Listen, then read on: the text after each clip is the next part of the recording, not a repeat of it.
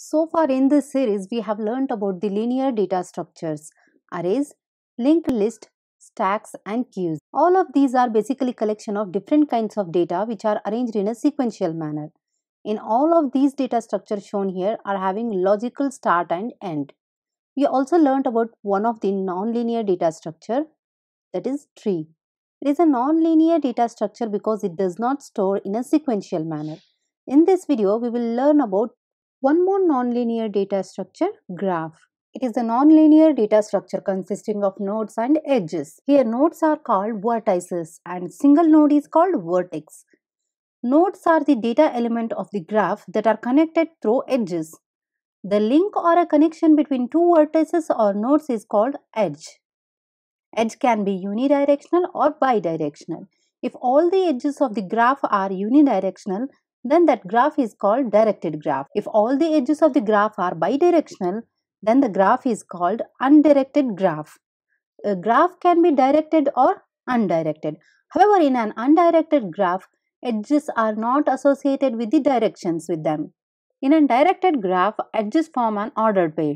Edges represent a specific path from some vertex A to another vertex B. Node A is called initial node, while node B is called terminal node. Let us understand some of the terms of the graph, and the first one is adjacent nodes or neighbor nodes. Node A is adjacent to node B if there is an edge from A to B. If there is an edge from one node to the another node, then those two nodes are adjacent nodes. For example, here A and B are adjacent nodes. A is adjacent to B and B is adjacent to A. There is an edge from A to B and B to A. But in the directed graph, say for example, here you can see there is an edge from A to B but no edge from B to A. That is why A is adjacent to B but B is not adjacent to A. This is all about adjacent nodes. Next, we will see the term path.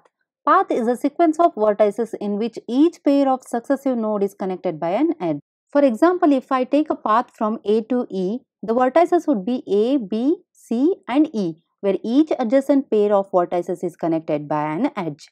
Here you can see the path from A to E, where adjacent nodes are connected by an edge. Here AB is connected, BC is connected with an edge and CE is also connected. And we can have multiple paths from node to the another node. Say for example, here we can have one more path from A to E. Here AD is connected with an edge, DE is connected. So this is another path. To find the length of the path, we have to count the number of edges in the path. For example, length of this path is 3 because number of edges included here are 3. Length of path should be always greater than or equal to 1. We have different types in paths. The first one is simple path. In simple path, all of its vertices are distinct. Here this path is simple because no vertices are repeating. Next one is closed path. A path is said to be closed if the first and last node of that path is same. For example, here we can take path C, F, G, E, C, where the first and last node of the path is same and vertices within the closed path can be repeated. For example, this path A, C, F, G, E, C, A. Here the vertices within the closed path are repeated. Next term is cycle. Cycle is also a path in which first and last node will be the same and all other nodes should be distinct. It is same as closed path except that the closed path can have repeated vertices within the closed path. Where in cycle only start and end node will be the same and rest all other nodes should be distinct. And this term is called as a simple cycle. Next, let's talk about the connectivity of the graph. Connected graph is said to be connected if there is a path from any node to the another node.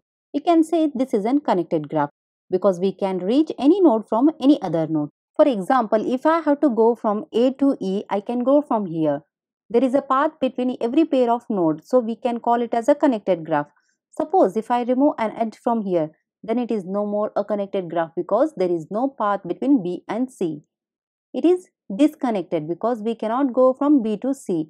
Next, let's talk about the degree of a node. In an undirected graph, the number of edges connected to a node is called degree of node. Here the degree of A is 2 because 2 edges are connected to node A. and degree of D is 3 because 3 edges are connected to node D. Degree of node is nothing but number of edges connected to it. Next is complete graph. A complete graph is the one in which every node is connected with all other nodes. This is the connected graph. Don't get confused with the connected graph and complete graph. So this is the complete graph.